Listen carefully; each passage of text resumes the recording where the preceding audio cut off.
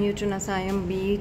From the elevator in front, we have 304 two-bedroom apartment with full sea view, where your living room and your bedroom has a balcony. One of the bedroom does not have washroom. The maid's room is nice and big and spacious.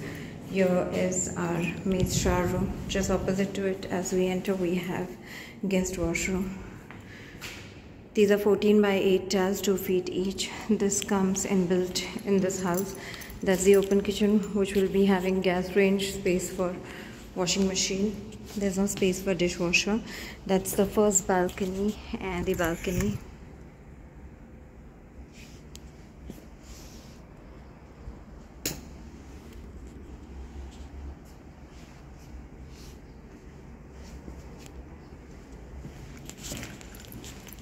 This center island would have a storage for you, space for fridge, gas, and then washing machine. There is no space for dishwasher. First bedroom, washroom is outside. First bedroom does not have a cupboard, but it has a sea view, and it's a very big unit.